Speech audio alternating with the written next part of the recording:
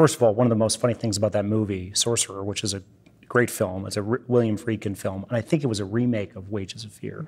So once again, they're paid this ridiculous sum of money to drive a truck full of nitroglycerin to put out an oil well fire in the middle of a very, very dangerous jungle. So this is the ultimate shortfall movie.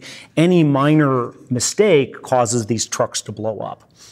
I don't want to give it too much away, but one of the most beloved, long story short, they go through this, they're driving through these monsoons, and there's these terrible storms, these rickety bridges, and one of the most beloved characters is able to survive all of this.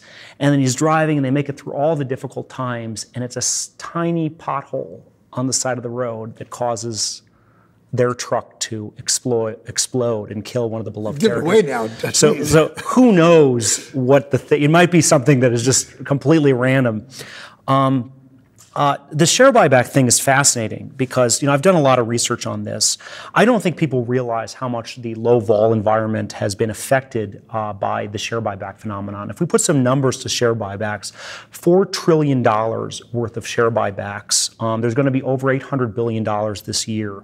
One of the things that caused the market to rebound so quickly in February was that we had approximately $200 billion worth of share buybacks and accelerated share buybacks come online.